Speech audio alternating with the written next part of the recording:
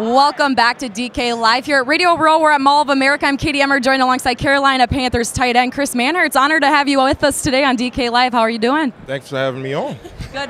What brings you out to Super Bowl 52 in Minneapolis? Oh man, just the festivities and just here for the experience. Unfortunately, we're not in the Super Bowl, but I think it's a hell of an experience being down here this weekend and taking everything in. And just before this interview, we did hear that you aren't going to be in Minneapolis on Sunday for the big game. Where are you going to be? I'm actually traveling to South Korea to go watch the Super Bowl with the troops out there. So I think it's definitely a good opportunity for me to, express my appreciation for them and just show them that what they're doing is not overlooked.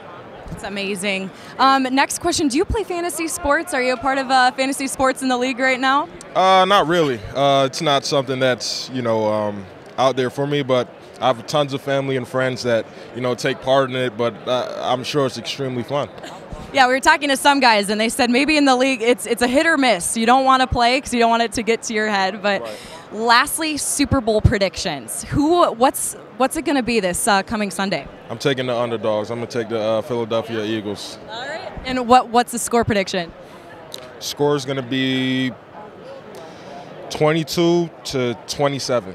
22-27 Eagles. Well, Chris, thanks again for joining us on DK Live, and enjoy the rest of your week, but mostly in the rest of your day, and have a safe travel over to South Korea. Thanks for having me. Thank you for joining us here on DK Live.